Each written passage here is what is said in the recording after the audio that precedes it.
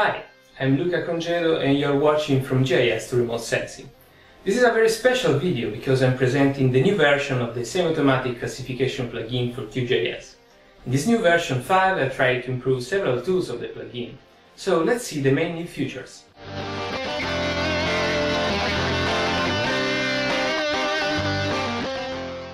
So this is the new interface. We have, of course, the main menu with all the functions of the plugin. And we have the new dock, which is now just one dock with many tabs, a toolbar for the main functions of the plugin, and a box with the news about the plugin and related services. So this is for the input. We have also the classification dock here with all these tabs. So here where we can create classifications, and the working toolbar, which is now the main toolbar where we can see the RGB color composites, create rows and create classification previews. And also we have another toolbar here for the main functions. We have the main interface.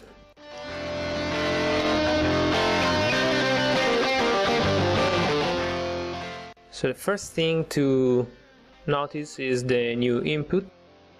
In particular, we have the input image with the bandset. We can now open directly the images from the plugin. So we can select, for instance, these Sentinel-2 bands.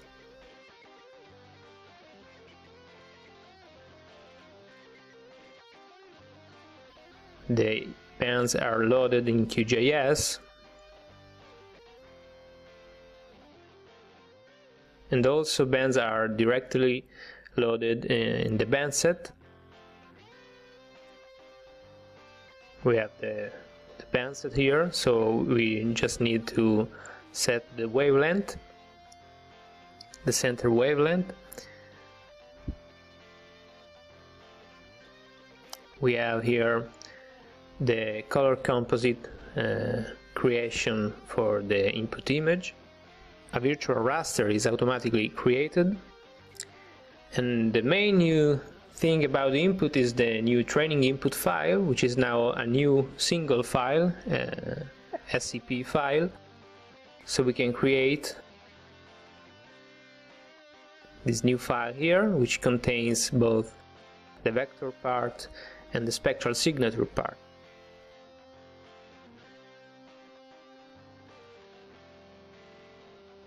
So all the training areas or rows are collected in the ROIC signature list. We can, for instance, draw a manual ROI. A new option is to create multi-part ROIs, pressing the Ctrl while digitizing the polygon. So, for instance, here we can create 2 polygons for this ROI and save it to the signature list.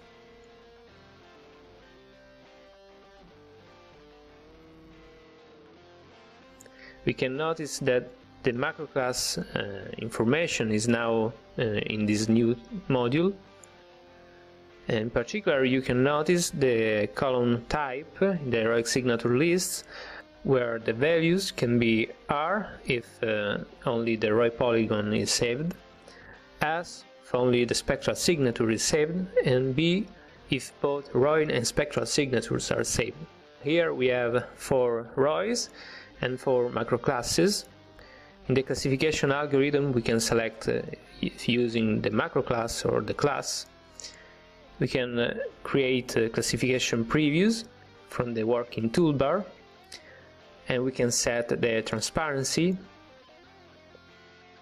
Here we can use the mouse wheel to set the transparency.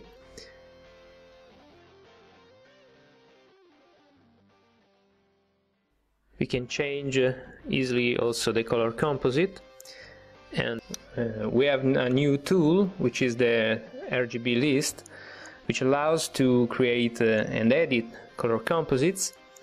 So for instance here the color composite 732 for Sentinel-2. We can add as many color composite as we wish, and the color composite will be listed in the RGB list,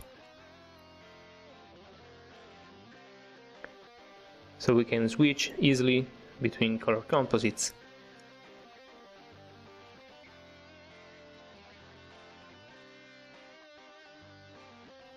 We can also use the mouse wheel here.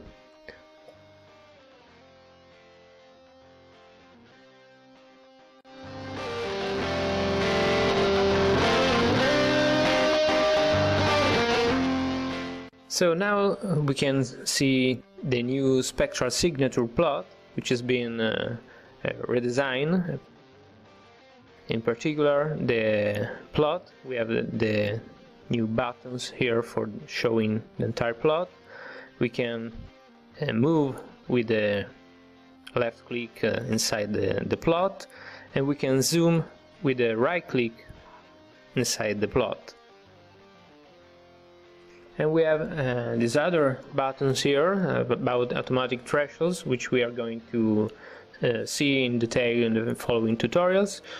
We can also show and hide the plot value range, the band lines, which is a line for every single band in the band set, the center wavelength.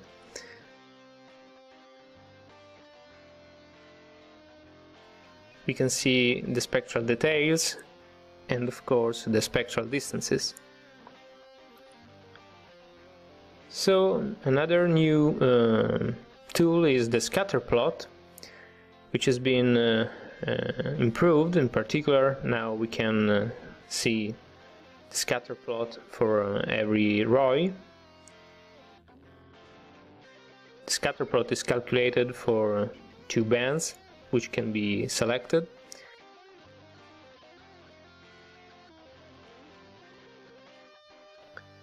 We can also change the color map of each scatter plot.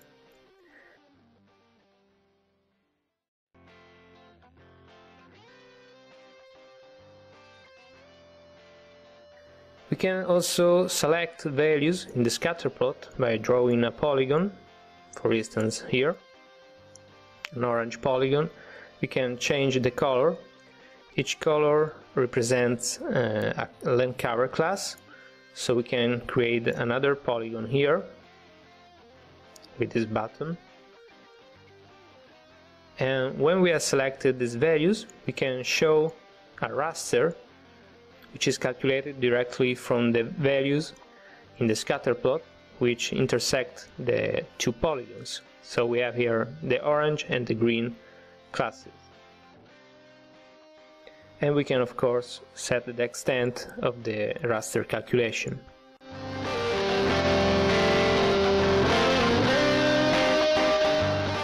We already had the NDVI visualization during the ROI creation. We can now select also the EVI, another spectral index, and we can also edit a custom expression here, so we can calculate any index based on the bands in the band set. So for instance here, band 4 divided band 3. And this is calculated on the fly.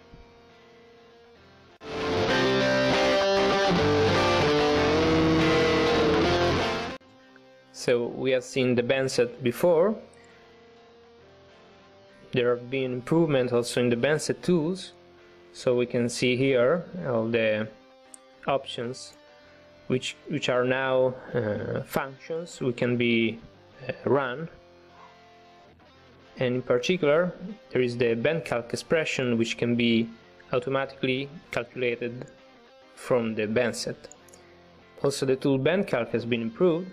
Here we have the index calculation, which easily recall the NDVI and EVI expressions.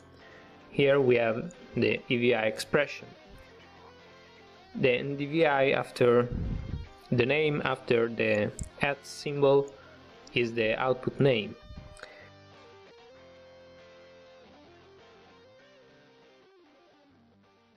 And we have also a new decision rules, which allows for easily creating rules using all the bands available. We can see here the band names. Of course, we can use the variables related to the band set, so band set. And also we have the variables related to the blue, the red and near infrared. So automatically, if a blue band or a red band or a near infrared band are defined in the band set, we can use this name. So for instance here, we can set a rule where the near infrared is greater than 0.1 and the red band is greater than 0.1. Another expression, for instance, the near infrared less than 0.1 and red band less than 0.1.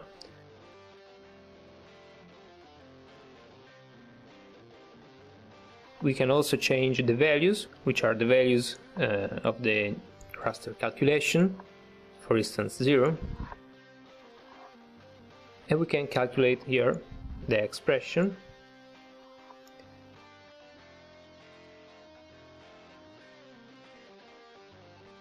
So we have created a new raster with these rules.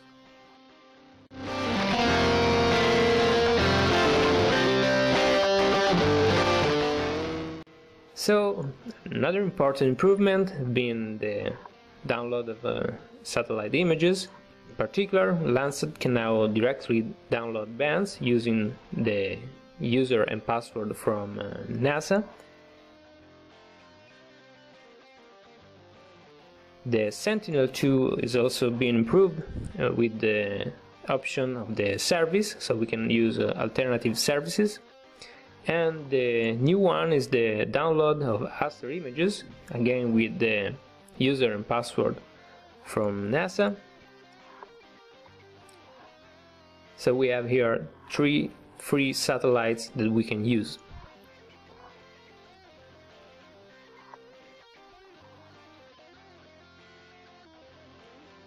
So we have the raster images, the Sentinel-2 images, and the Landsat images.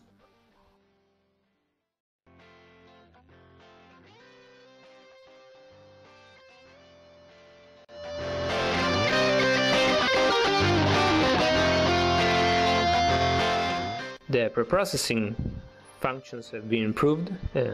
Particularly, we have the new raster processing. We can of course clip multiple rasters, split raster bands. A new tool is the principal component analysis, which is performed on the bands of the band set. So for instance, we can create here the principal components of the band set. After the calculation, we have here in the output the agent values. We can see that the first 2 components account for a large part, very large part of the variance in the image. And here we have the principal components.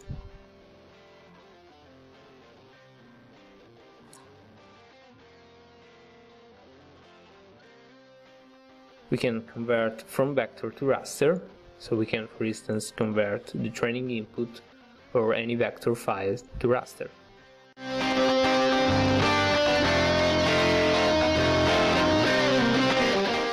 The post-processing tools have been updated. We have, of course, the accuracy, the lane cover change for comparing a lane cover reference classification with a new lane cover classification. We have the classification report for getting statistics about surface lane cover areas. We can convert the classification from raster to vector. We can use the tool reclassification. And the new tool is the edit raster, which allows for the direct editing of raster, drawing polygons, or using a vector file. So for instance, we can create here a temporary ROI. We can set to use a custom value, and here we can see that the classification has been edited directly with the value 1. We can also undo the process. Here we have the original classification, and we can also use an expression, a conditional expression. So for instance, we have here the expression where the raster, which is the input raster, is equal to, we can set 1 or raster, so leaving the original values.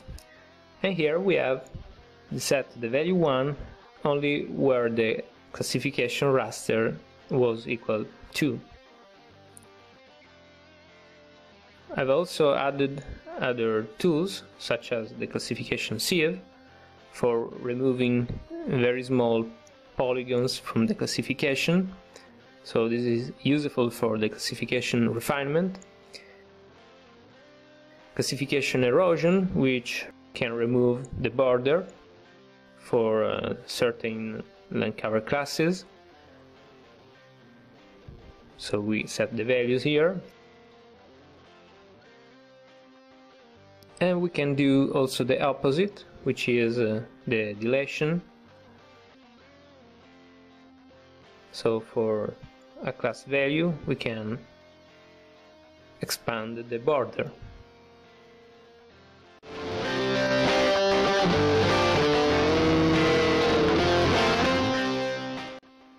So also we have a new tool, which is the batch tool, which allows to use the main functions of the plugin in a script.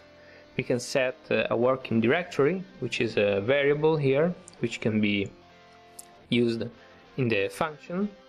You can see here the list of the functions with the parameters.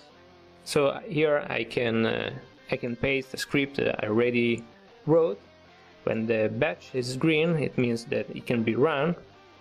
And here we have, for instance, a working directory. We can add an input raster to QGIS with the name classification. We can run a band calc expression, a conditional expression here for a new calculation 1. And with this calculation we can also perform another calculation using all these options. When we click run, we have here all the outputs. We can copy and paste the style to see that we have performed our calculation in batch. So this is very useful for creating scripts and for improving the classification workflow. So this is the result of a long work. I would really like to thank all the users that have supported me in all these years with your contribution, with your comments and questions, and sharing your work. In the next few weeks I'm going to upload several new tutorials about this new version 5 of the plugin, so please join the Facebook group and the Google Plus community. Also please contribute to the translation of the user manual to your language. Thank you for watching.